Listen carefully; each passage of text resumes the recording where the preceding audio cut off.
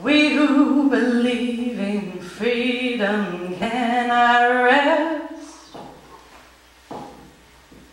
We who believe in freedom cannot rest until it comes.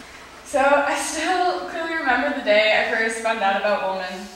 It was a Wednesday afternoon at the start of January, and I knew I needed to get out of the monotonous mass of my high school. And then in October, it was just the most random thing just popped into my mind. Like, I don't know where it came from, but it just was suddenly there, and I just remembered. And I went online and I saw the applications were closed, and so I just had this feeling like it needed to happen and it was going to work out, and it did.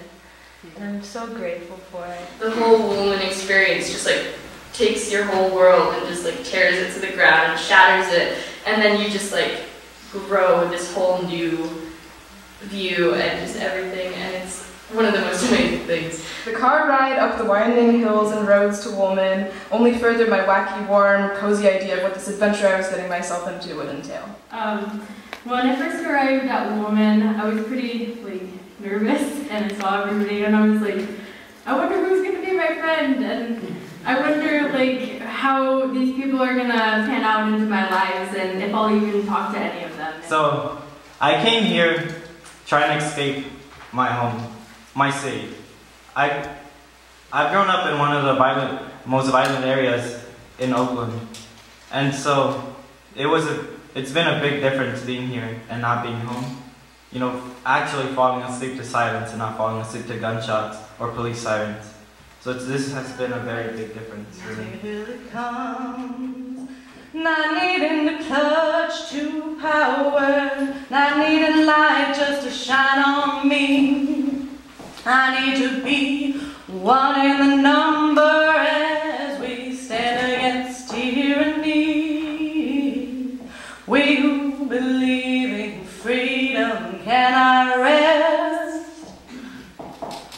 We who believe in freedom cannot rest until it comes.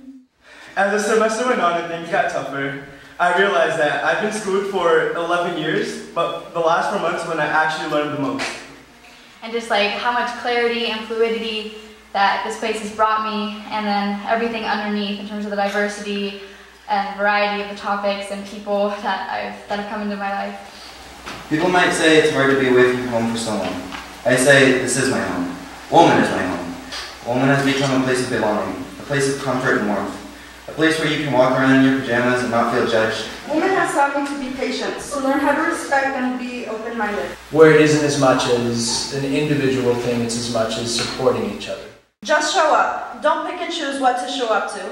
Show up and see what happens. If you can't show up, others will show up for you. And we who believe in freedom cannot rest.